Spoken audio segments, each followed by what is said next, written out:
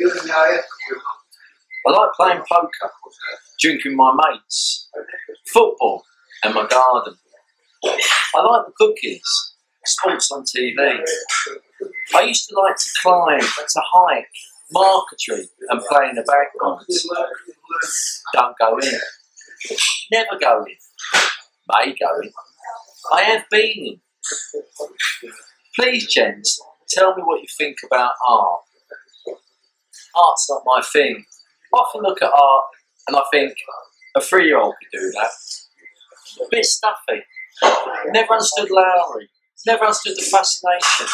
To me, he's like a kid who couldn't draw. I wouldn't pay 5p for it. Don't know what it is about men and art. It's like they won't even give it a star, a go. I like for them to get a glow, for them to know some things that can make you think, entice, excite, and just show. Well, what do you know? It's not all doom and gloom. We had a chap I talked to who used to go in. He talked eloquently about art, about doing it, being it, feeling it, breathing it. No, he's not gone for a while, but I did believe in his style. Then there was another who embraces all of the spellbinding tendencies within his own life.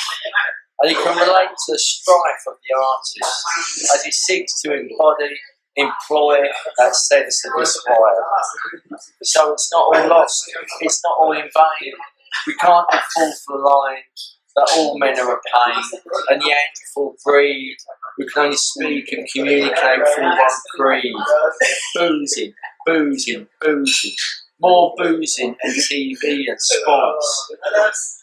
So what is the deal, chaps? What puts you off when you can take a butcher's at Van Gogh, a Rembrandt, a Picasso?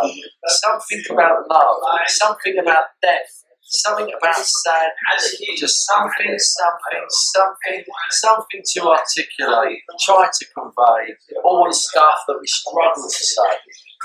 But we think it, feel it, breathe it. But we think it, feel it, breathe it. But we think it, feel it, breathe it. And it's there within us. They're not all Ponzi fly-by-nights. This isn't about class. Our best painters and artists are the ones who know what struggle is, or can convey beauty and life. And surely, surely, surely, we must all be interested in that.